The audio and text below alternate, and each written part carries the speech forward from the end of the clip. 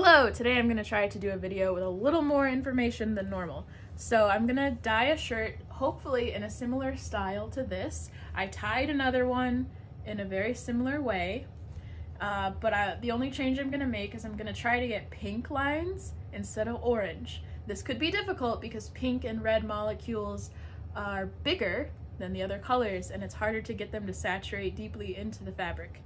One of the ways we're going to try to force the red in is by applying the dye to a dry shirt so that the shirt will suck it in further.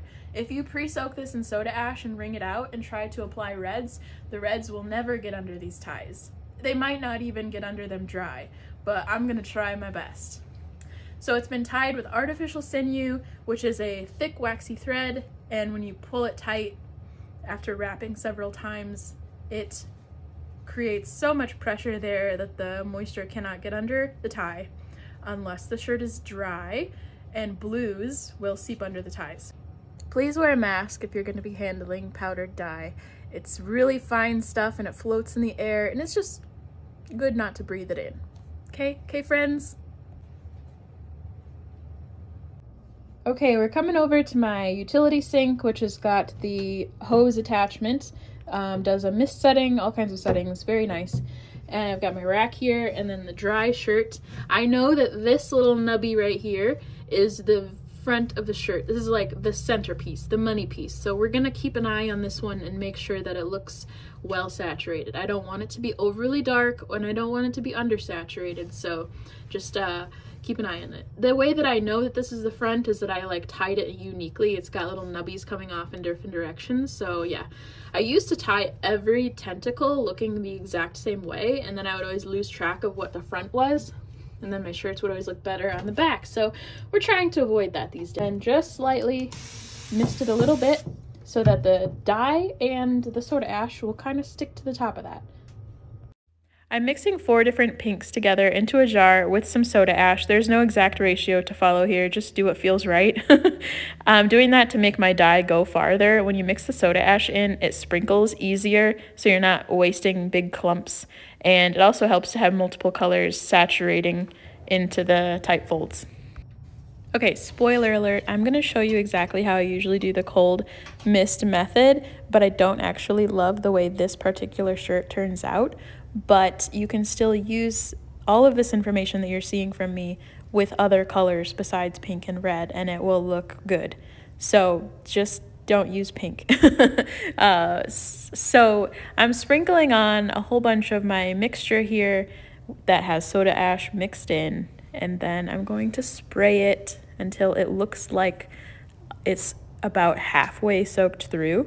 Because when I flip it over, I still want to see some white areas that I can apply a different color to, so that the second color can have some spots where it looks like that pure color. So here we are, I'm just misting it. I'm gonna try to leave this in real time so you can get a sense for how long I actually mist the shirts. And how long do you want to mist? I like to do it until you start to see it washing away a little bit. The fabric will start to look lighter and you're not seeing any undissolved dye anymore. I like to get it all dissolved and then have it start looking like it's rinsing away a little bit. That's usually a good indicator that it's seeping deep into the tight folds. All right, this is going to be a minute of spraying condensed down to 8 seconds. If you're curious how long I would be spraying here.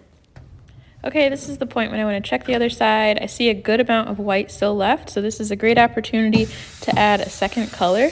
And I'm going to add black because I really like the contrast that I've been seeing with different color combinations like black and blue, black and orange, black and green.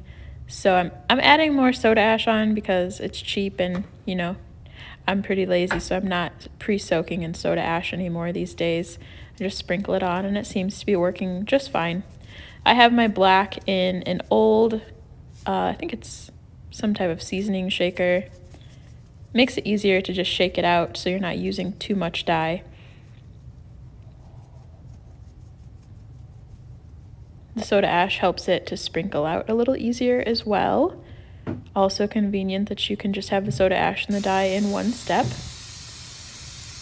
And so, yep, just go back to spraying with the cold mist. I have experimented with using hot water, but I find that when I use hot, it makes the dye react with the fabric so fast that it looks blotchy. So you'll get like high reactivity right on the surface, and then there's no dye left to travel deeper into the shirt. So that could be a cool effect if you want to harness it for a different type of look, but I don't like the way that looks on geodes. My goal is always to have smoother colors and uniformity to a certain degree. So I find that if you just use cold mist to kind of replicate the effect of ice, you can get the dye into the deep, like tighter folds, get it in there deeper.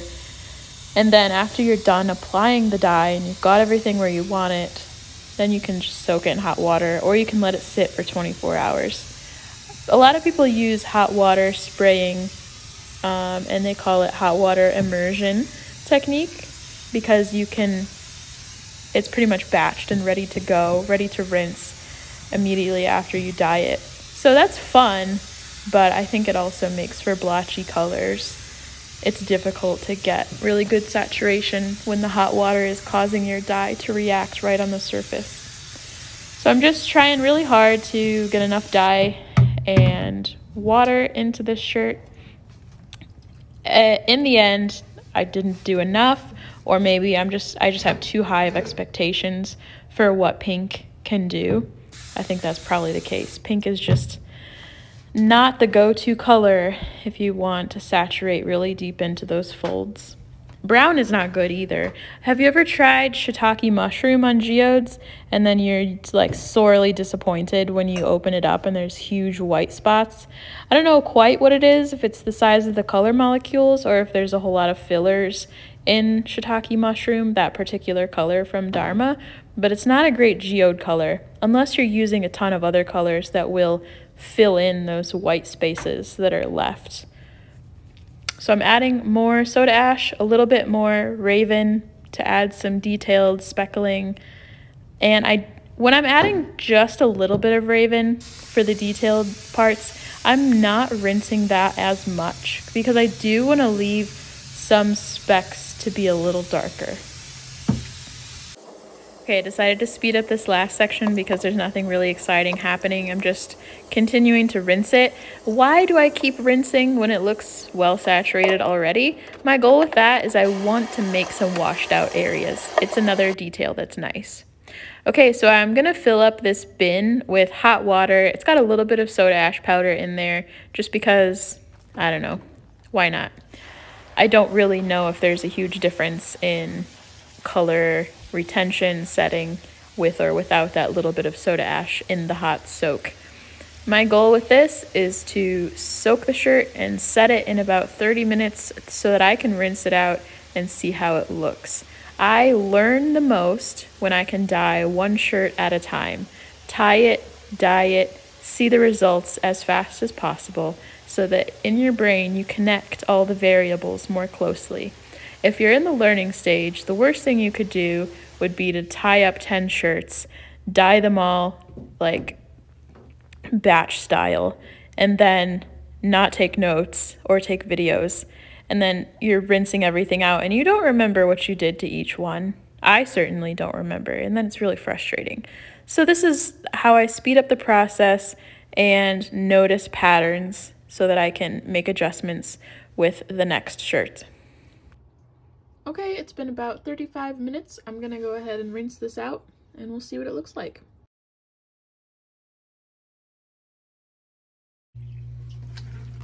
Okay, take a look at how on the front side you can see a lot of pink. It's lighter. On the back side it looks almost black. This is how I know that there's going to be a good amount of variation and contrast in the shirt, because you don't want the whole thing to look the same. You want to have some highs and lows and contrast for visual appeal. Now hopefully it actually looks good when I unwrap it. Because I didn't love how the first shirt turned out, I made a second one. Here's a few quick clips of the second one. Okay, the shirt is finished. I pulled it out of the dryer and let's talk about the results because they're conflicting to me. Just to start off, in here where the ties are pretty close together, you can see there's lots of blotchiness and a lack of saturation. I keep making this mistake, like making really complicated designs on the front, thinking like I want it to be super interesting right on the front, and then it gets blotchy like this. Like this is my worst enemy right here. So let me show you the back. The back is where I don't care, and the back usually turns out better, and I think it did. So check out these spots where there's a lot of space between the ties. Like it just saturates beautifully, and I like that detail in there. So I just need to keep remembering that in the future, like give yourself more space between the ties, because then there's more surface area here for the dye to get into the fabric and spread towards the lines. Okay, so Raven is the color that I used for this black area. It generally does a good job of saturating and creating nice crisp lines. The other pink color is a combination of 4 different pinks, and predictably it did not saturate well. I think I had higher hopes than I should have.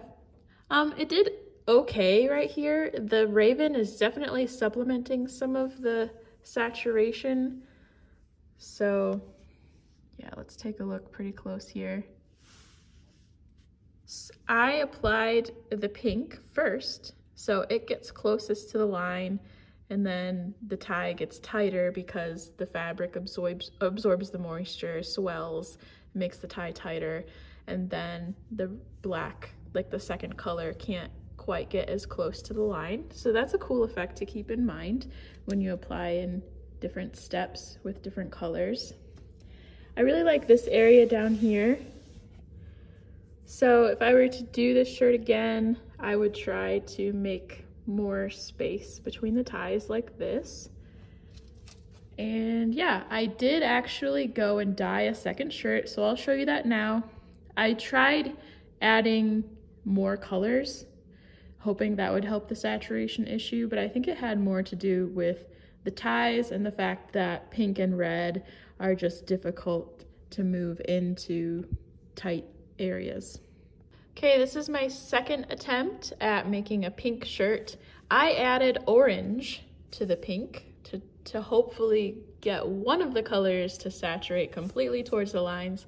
And in some areas it looks nice, like this area that I'm showing you right here. But we ran into the same problem with blotchiness around the lines that are just too congested. Too much going on here. It's very busy to me, but I think there are some cool things happening, especially on the back. Again, where I didn't care as much. It looks fantastic right there. Check that out. So look at that, just 3 lazy lines that are spaced a lot more, and the saturation is better. Some nice details. I love the jaggedness of this line. So overall, color saturation did improve when I added orange to the pink. And I also just spent way more time trying to, like I added more dye and spent more time spraying this shirt, so that also helped. But using more colors is definitely helpful as well. So yeah, there it is. Okay, just so that you guys know, I am not overly hard on myself all the time. Here's an example of a shirt that I do like the outcome of. So this one was orange, reds, and raven. And so this, I like this. This seems nice. It's not overly congested. Saturation is good. Check out the back. Also nice. I think orange saturates better than reds. I hope that you've learned something from this video. This is a great example of how even having a lot of experience, you can end up with results that you don't love, but you just have to keep trying.